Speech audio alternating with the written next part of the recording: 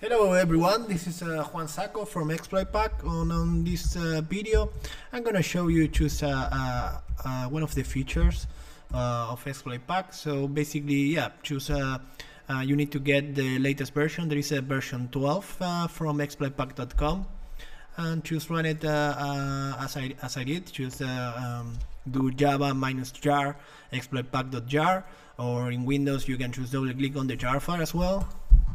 So after you have running it,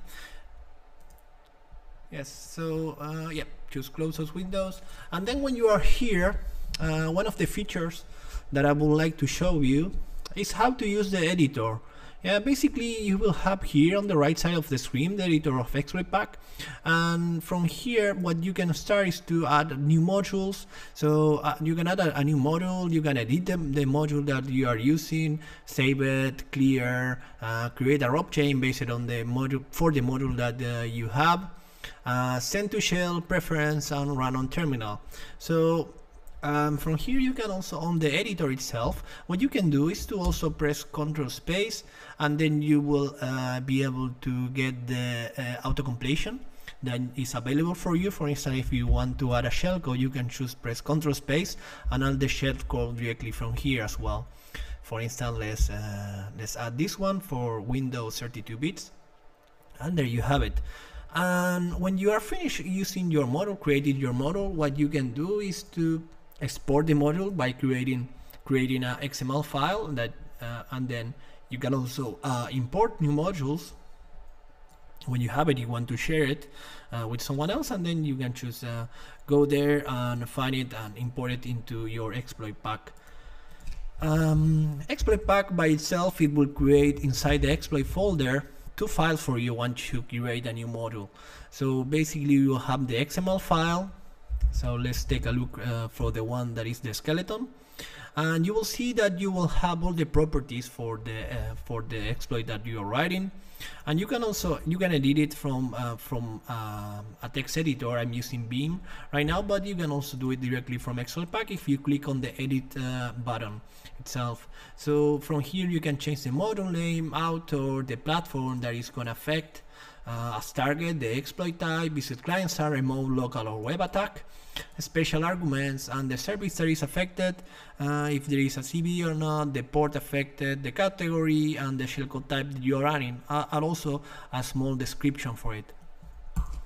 And all these properties, they are gonna be used when you are running the auto-pound feature.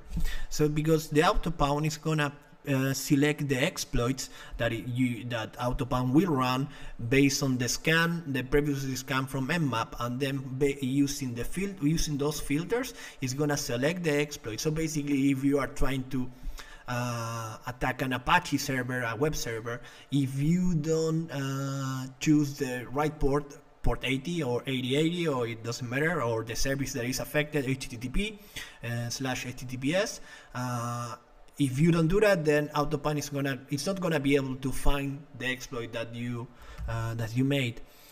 And it's pretty straightforward. Basically, it uses the XML file that it will be created for you when you click on add new module from here, directly from the button itself inside Exploit Pack, and they will choose create this XML file, and you have to fill the properties. And as you can see, one of the properties is gonna be the code name, that is this one, skeleton exploitpack.p. It doesn't have to be a Python file, it could be any other interpreter that you wish to use. For instance, you can write your own exploit code in Ruby, in Perl, even in Bash, or whatever you like it most. Even it could be a binary in C, precompile it, or something like it. And what it's gonna have is inside the code folder. I'm here, Exploit Pack, exploit code, and inside code you will have the exploit itself. So if we go to the same exploit, and there is a skeleton exploit.p, basically you will find it here, right? That's the code that you will see here. Yeah. So as I say, you can. Oh, no, sorry, I'm showing a different one. It's this one, the skeleton. And as I said, well, you can edit it directly with your preferred editor, or you can use as well the editor from Exploit. from Exploit Pack. Well guys, I think that was all. I hope you like this small tutorial on how to work with exploits inside Exploit Pack, and see you in the next tutorial. Bye.